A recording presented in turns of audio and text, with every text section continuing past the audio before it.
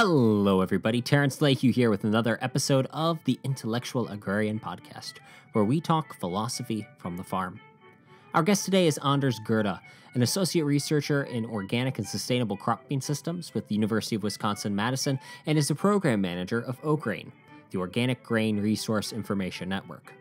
Together, we discuss what OGRAIN does, the science of row cropping systems, and how small grains fit into the crop rotation puzzle, how mob grazing works, and I even get to learn a new word. Before we start the interview, I just want to put in a plug for our email list. If you sign up for our newsletter, the link in the description below, you will get exclusive first access to all of our videos before they're public. That's right, field notes, plowing through history videos, and whatever other videos we might produce, you would get the first look at it. By signing up, you'll also get notified when there's a new article or podcast episode available to listen to on the blog. And now that I've shamelessly talked about myself, let's talk with Anders. Anders, welcome to the show. How are you doing? Hey, great. Glad to be here. How are you doing today? Living the dream. Awesome. So before we get started too far, I always like to ask kind of what brings people to agriculture, and in your case, more specifically, sustainable agriculture.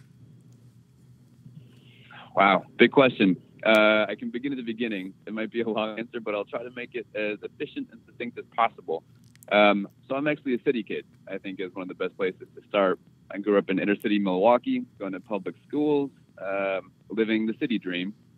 And that was wonderful, but I also was able to spend my summers out in the wild places of our country as well as the cultivated places. So some of my earliest memories are on my great uncle Lawrence's tobacco farm in the Driftless, smashing tobacco worms against the ground and watching them explode. And those kind of early memories definitely stuck with me for a long time. Fast forward to college, I went to school in northern Wisconsin, a little environmental liberal arts school called Northland College, and I spent my summers working on farms there. I kind of had realized the importance of agriculture, the relevance of growing food to all of life and to every citizen who have ever lived ever. And I wanted to learn more about growing food and to be able to kind of reclaim some of the power of being able to grow my own food. So I worked on little CSA organic farms around northern Wisconsin. There's a little kind of surprisingly robust community of organic agrarian folks up there. And kind of cut my teeth working out in the field, getting calluses and getting sunburned and kind of deacidifying myself a little bit, learning how to drive tractors and kind of getting the rope shown to me, if you will. And I loved agriculture. It was wonderful. I thought that I wanted to farm at that point. That's all that I wanted to do was to be able to run my own farm. But after working for a couple of years for farmers that were doing everything right by all accounts and still having a hard time making ends meet, I realized that maybe I was better off supporting farmers or educating people about farming.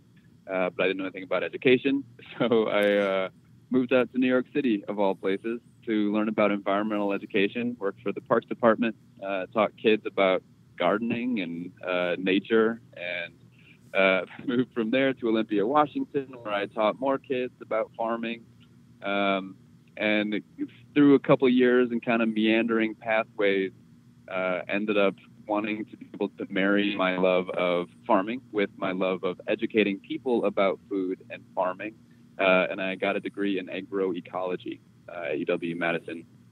I just graduated about 3 years ago. So not just, I did graduate about 3 years ago, and learned about rotational grazing there, and have since come to organic grain. So it's a long, circuitous path, but I guess the short answer is that it seemed like one of the few omnipresently relevant things to humanity, that agriculture was something that everyone should know more about. And so I wanted to learn more about it and fell down the rabbit hole, and it's still falling.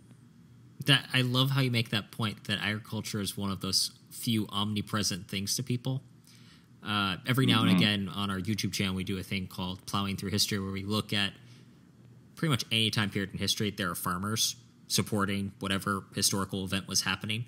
And it's always interesting just to see how, in some ways, agriculture really hasn't changed that much from how they were doing it in ancient Rome or any time period you could pick out of your hat. So tell us a little bit about what you do at UW-Madison. So at the University of Wisconsin-Madison, I run a program called OGRAIN, which stands for the Organic Grain Resources and Information Network. It's a big acronym, but it represents a pretty simple idea. And that's that we want to create as many resources as possible and host as many events as possible and build as much community as possible so that if a farmer wants to grow organic grain, they can. They're not in the dark. They have support, they have inspiration, and they have community. And OGRAIN came about because we at the university were observing that there was a shortage of organic grain, both food and feed, on the landscape. Mm-hmm. And we were also noting at the same time that you can get 2 to 3 times more per bushel doing organic than you can conventional. And so we were utterly mystified. Why if you can make more money doing this, and there's a shortage, which then leads to being able to make more money doing this, mm-hmm. why aren't more farmers doing it? Why does the shortage persist? And so I did a little kind of interview of what I call the grain chain: small farmers, medium farmers, large farmers, distributors, buyers, processors, millers, to ask them all the same question. And the 3 most commonly heard refrains were, number 1, weeds are a big issue. People are afraid of weeds, and that makes sense. They are a really big issue in organic agriculture, but I think that also is indicative of which is to say, agronomic shifts. There are going to be new issues that you have to deal with. People don't quite know how to do it. Number 2 was the transition. People were afraid of that gauntlet of transition where you're farming organically but getting conventional prices, and that makes sense. You will lose some money for a time getting towards that payoff. And the 3rd issue was education. If people wanted to grow organic grain, they didn't know where to go.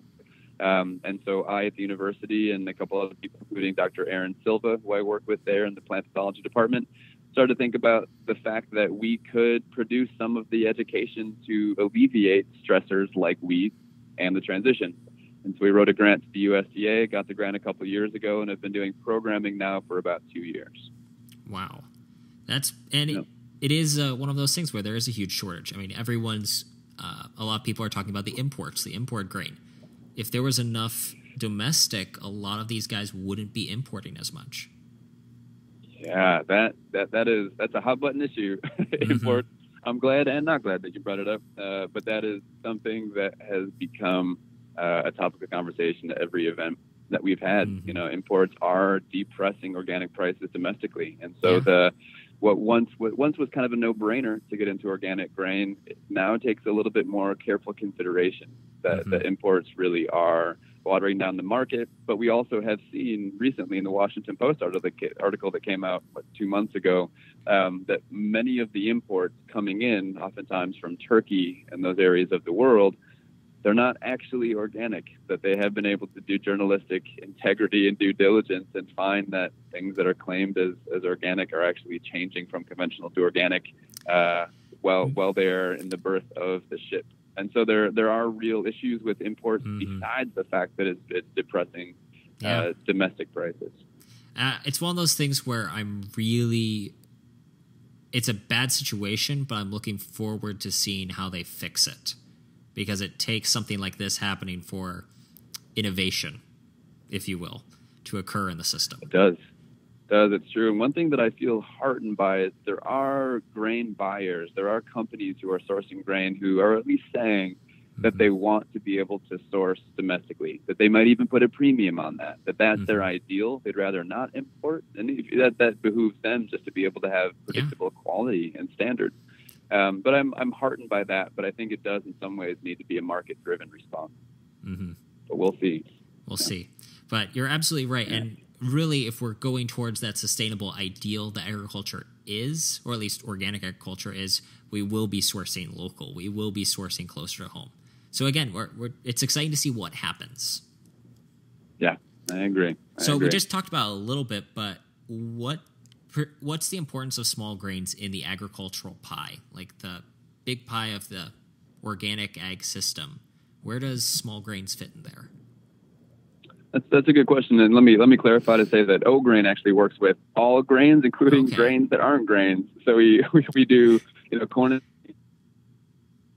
technically not a grain, but they're kind of a leguminous grain as we think of them.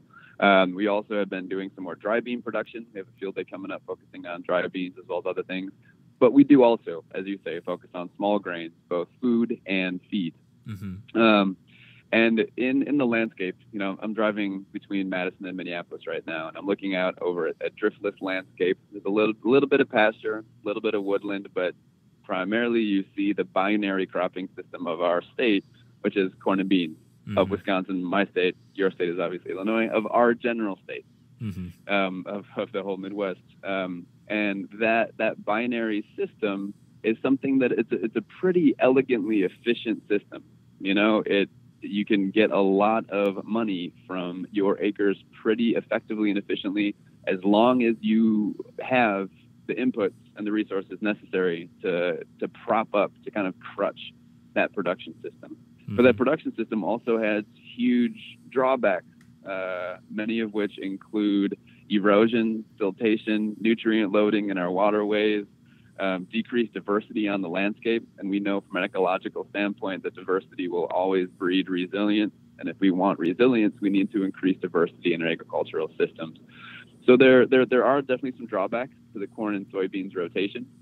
And so not even talking about organics right now, I think across the spectrum, conventional and non-GMO and transitional and organic, I think it does behoove farmers to think more actively about how to integrate small grains into their rotation. And there's some agronomic reasons, like it can break disease cycles. So if you're not just doing corn, beans, or corn, as many people do, if you have a small grain in there, you're letting your land rest, you're breaking those disease cycles, you're breaking the pest cycles. So you're giving yourself a little bit more of a leg up just by having a more natural and a more diverse rotation.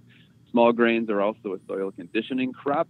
They're not quite as heavy feeding as something like corn is. And they also allow you to double crop. You take that small grain off in July and you can plant a cover crop right after. Or you can even spring sow a cover crop like alfalfa into a spring sown grain. Once you take that grain off, you let that alfalfa come up, you have a forage crop. You have a fourth member of your rotation. Maybe you go into growing forages to get that nitrogen that you need. Now, if I could just ask a quick question. A lot of people listening aren't farmers. What do you mean by heavy feeding crop? So heavy feeding. So something like corn is definitely a nitrogen addict. It needs a lot of nitrogen to be able to produce the 200 plus bushels that people like to be able to see. And so it needs a lot of nutrients. And that's where the synthetic-based nitrogen fertilizers are something that is either, knifed in larger operations, or maybe urea spread or whatever you use for the nitrogen. You are doing that for the corn. And then the soybeans grown in the intervening year, that is going to fix its own nitrogen. You shouldn't need to put nitrogen on soybeans, and that should give you a little bit of a nitrogen credit to go back into the corn. But oftentimes you're still going to need supplemental nitrogen. And small grains do need nitrogen as well, absolutely. And so you can do an organic rotation where you have small grains following soybeans, and that'll give you some nitrogen going into that. And then you can plant a cover crop that might be as nitrogen fixing after the small grain, so that you again have more nitrogen going into the heaviest feeding part of the rotation, which is the corn. Absolutely. I always just find these things fascinating. I mean, it's agriculture. We've been doing it for hundreds of years, and we're still learning about it. I just think it's great. 10,000 years. So in your graduate thesis work, we're slightly shifting gears here. You made several videos about mob grazing. Now, for those who don't know, what is mob grazing and why is it so important? Great question. So the way that I think about mob grazing goes back to the tall grass prairie that used to cover much of the land that is now some of the richest soil in the entire world, which is in this breadbasket of, Illinois, Wisconsin, Iowa, Minnesota, Indiana. We have some of the richest soils in the entire world, and that is largely due to perennial cover of grasslands, but also the interplay of those grasslands with the native herbivores, such as bison, that would have grazed those areas. And so the way that bison were grazing was in these really huge herds. You hear these million plus, it took days for a herd to pass one area. You hear these stories. Then they would graze very intensely, and they would evenly spread their manure. and then they would leave, and then they might not come back to that same spot for months or years. And so it would be this really intense grazing and then some rest. And also I need to acknowledge that fire was a big part of the tallgrass prairie, just so ecologists don't get upset. And that's very true. But, you know, in the agricultural system that we have now, the elements that we can kind of domesticate from that wild system are the grass and the animal. And so what mob grazing does is it takes that idea of, you know, bison, tallgrass, prairie interplay, and it domesticates it down to an agrarian scale, down to a domestic scale. And so those bison would have been kept in really tight herds by carnivores, by wolves, you know, that would have been nipping at their heels. And so they would kept really tight. And so we replace the nip of the wolf with the nip of an electric fence. And we keep these cows in really tight herds, and we move them constantly, just as like a bison herd might move. And so some mob grazers are moving their animals 8 times a day. So they have one small square, the animals eat all the grass, they move into the next small square, animals eat all the grass, they move them on. And that's called rotational grazing. A lot of other words for it: management intensive rotational grazing, adaptive, high stocking density, all these names. But mob grazing is a really intense form of this. And you are basically trying to biomimic, is the word that I would use, which is a pretty elegant word, to biomimic the native system that we have in our area using domesticated livestock. That's the idea. Well, I am definitely taking the word biomimic and using it from now on. I've always just called it hijacking nature, but I like biomimic more. Oh, and I can definitely not claim that word. There's a book called Biomimicry that I would recommend you read. I'm blanking on the author, but it's a good book. Well, we'll definitely look it up and including it in the show notes. Now, one of the things you worked on with this mob grazing was a project to control Canadian thistle. How did that work out? Variably. So the idea is that in pastures, perennial weeds become an issue. You have a perennial system, meaning that the grass is always there. You're not tilling, you're not planting as you would in a corn and soybean system, right? And so it's a perennial system, and the grasses will do very well. These cool season grasses, you know, the orchard grasses and the fall fescue and the meadow fescue and all these grasses do really well, but so do perennial weeds. And one of the biggest problem weeds in our area is Canada thistle. Canada thistle is also perennial. It's a beast of a weed because it has 2 reproductive measures. It has rhizomes that spread underneath the ground, and they can spread so that the whole kind of plant is basically one organism. And they also spread seeds. And so they become a pretty serious issue. And in a pasture, you can pretty easily control them by spraying a herbicide. Many herbicides are formulated for a Canada thistle. So you can spray those, that's effective. But herbicides are non-target, meaning that they will kill everything. So they'll kill other broadleaf species, not grasses. They'll kill other broadleaves. You kill the thistle, you also kill all your clover. And in a really healthy pasture, you need a clover percentage. You know, you want up to 30% clover to be able to fix nitrogen, to keep the soil healthy, and to have diverse forage for your animals.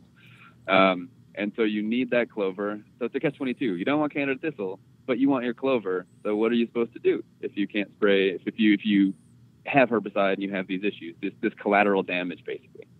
And so we thought that mob grazing might be a way to control the thistle without spraying chemical. We thought this for a couple of reasons.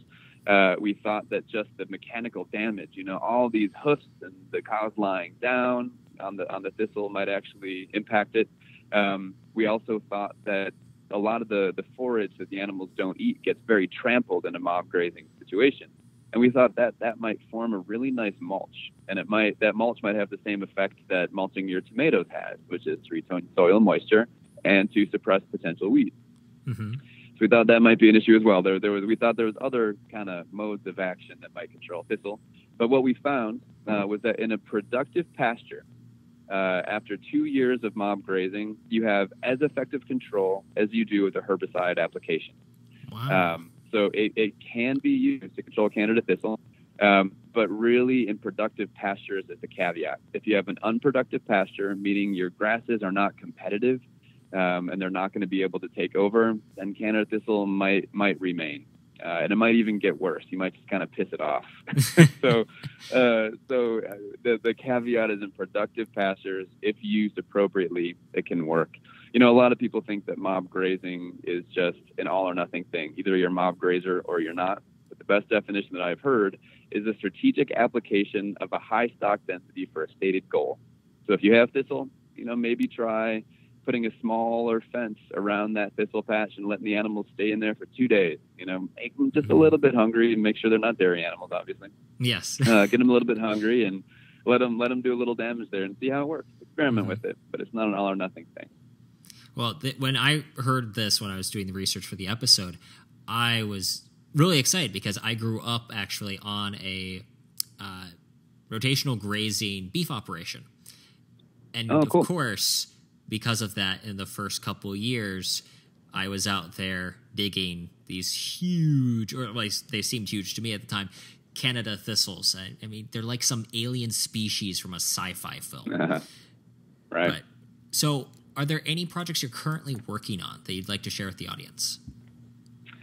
So continuing to work on OGRAIN. And so what I can say for your audience, in case there's potential organic grain farmers that are listening, we have a lot of programming through OGRAIN that I didn't mention. We have a lot of field days. So throughout the summer, we have on-farm field days that I host with sometimes other organizations like Moses, organization that puts on the big organic farming conference in La Crosse every year. We also host it in conjunction with the farmer. And the topics of that day are dictated pretty much by the farmer and by the community. So we just had one a couple of weeks ago that focused on-farm grain storage and small grains, food-grade small grains. So growing for, barley for beer and wheat for bread.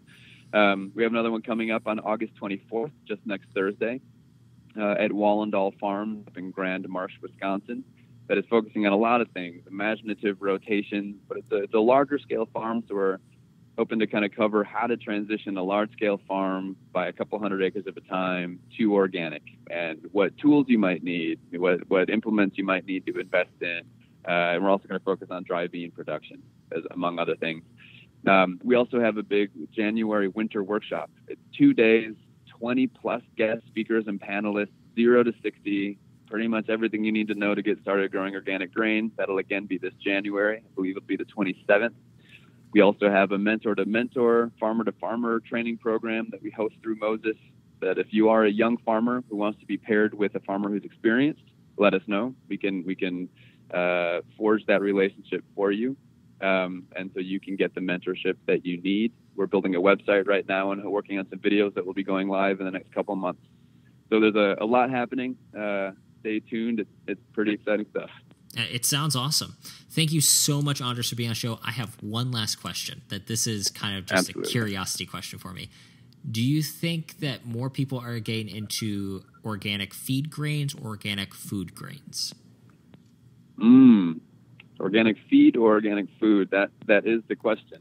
The way that I see it is most people that are doing food grades are also doing feed. I think that they complement each other very nicely for a couple of reasons. If you think about the market, you can shoot for food. You're always going to get more for food. It's going to be higher quality. It's going to be harder to grow. You're going to have issues like Fusarium head blight that are going to be challenges. But if you are successful enough to grow food grade, then you get a payoff. That's great. But if you don't make food grade, then you also still have a feed. You still have something that you can sell.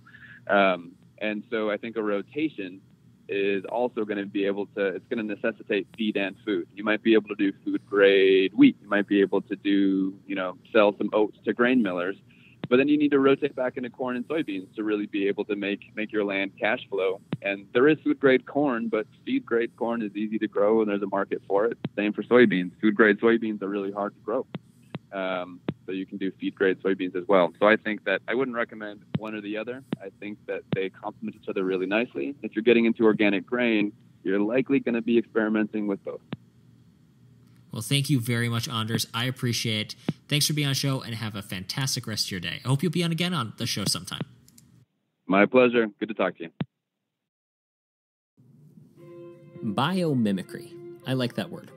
The book is already in my Amazon shopping cart, and if you want to read it yourself, you can click the link below.